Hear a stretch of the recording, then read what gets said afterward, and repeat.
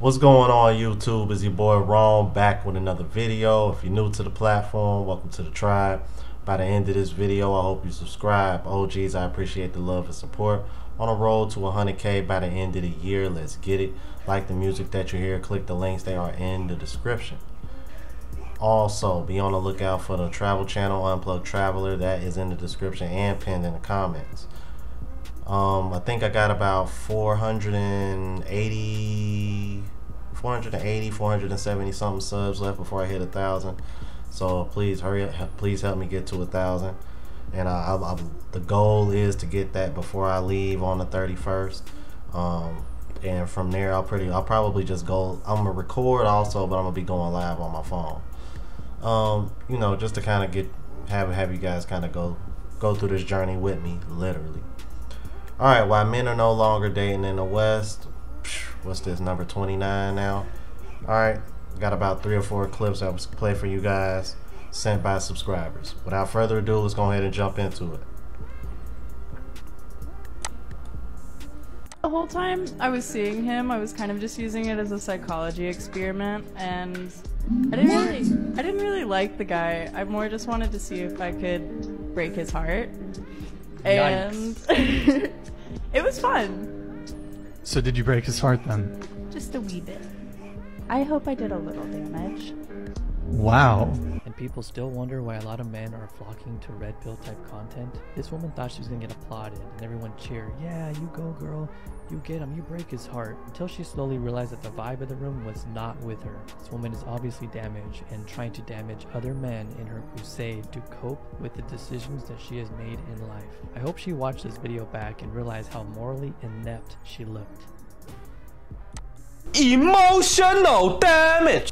You damn right, that is some emotional damage, man. See, and this is actually starting to become more common than men think. And you know what, it's funny, I think one of the reasons why it's starting to become more common is because the sister code is so strong that they know that they're not going to hold each other accountable for this, because somewhere in their mind they actually think men deserve to get this kind of treatment from women. But here's the thing, the guys that y'all can finesse, those are the guys that are actually good for you, because those guys are too naive to realize that they're being finessed, because they're just trying to be genuinely nice dudes. So once again, it just goes to show you, man, I'm telling you, this is how monsters are created. This is how guys like me are created, because I know what that's like.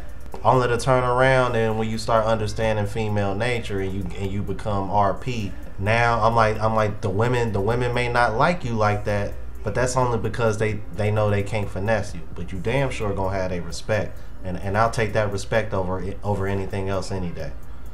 Let's keep it moving on to the next clip. How much do you spend on a first date? An easy 50. How much do you spend on a first date? I'd say probably like $50 is a good medium. How much should a guy spend on the first date? 500. Bruh. 2,000. How much should a guy spend on the first date? I don't know, but like, don't do cheap dates. Like, low budget, no. It's over 9,000! Now, based on the location and looking at the background, if I had to guess, I'm thinking Cali. Notice how the guys said, both guys said about 50 bucks. What is it with girls feeling the need to have $100 or more first dates? What is that? I don't understand. It's like, I'm not even trying to spend that kind of money on, well, I take that back. Special occasion, maybe. First date? Hell nah. But this is how American women are, man. And I come across countless stories of how women overseas are the complete opposite. I've even heard stories of women overseas paying for the bill. Wait a minute, what the hell? Which is unbelievable to me, considering these women are supposed to be poor and living in third world countries. I'm like, but I've heard countless stories of men going overseas only to turn around and the woman is paying because she wants to destroy this myth that American women have about them being poor. Y'all think this is crazy? Check this out. Check this next clip out. What's the lowest amount of money a guy should spend on a wedding ring for you?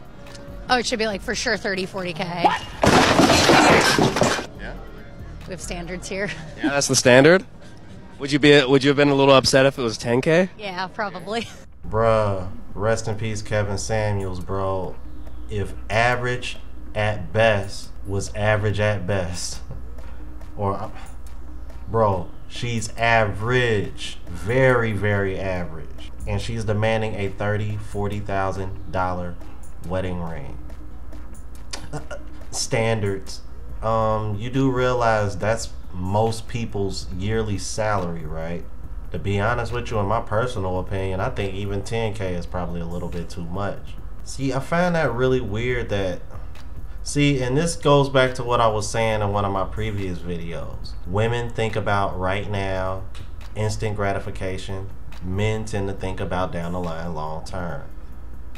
See, women are thinking, ooh, I just want that right now so I can splurge, show off to my friends, tell them how much it costs. Men are thinking, spending all that on a ring, I can take that amount of money and invest that in the so-and-so and so-and-so and it can make me more money. Or I can invest that into our first house. That's how men think. So it just goes to show you, when it comes to getting married, it seems like the women want the wedding and the men want the marriage. And it seems like the women don't really want the marriage and the men don't really care or want the wedding. That's why when men make decisions in terms of getting married, it's always about the long haul and things down the road. With the women, it's all about the wedding and it's all about the moment. I'm like, funny how that all comes together. I literally just thought about that just now. Interesting. Y'all let me know what y'all thought about this, man. I wanted to bring these clips to y'all attention because it just goes to show you how delusional Western women are. And it's going to get worse before it gets better. If you're new to the platform, please subscribe. OGs, I appreciate the love and support. Make sure y'all hitting that bell notification. That way y'all know when I'm uploading. Hit the like button because it helps with the algorithm and helps me reach a broader audience. Also, subscribe to the travel vlog channel, Unplugged Traveler.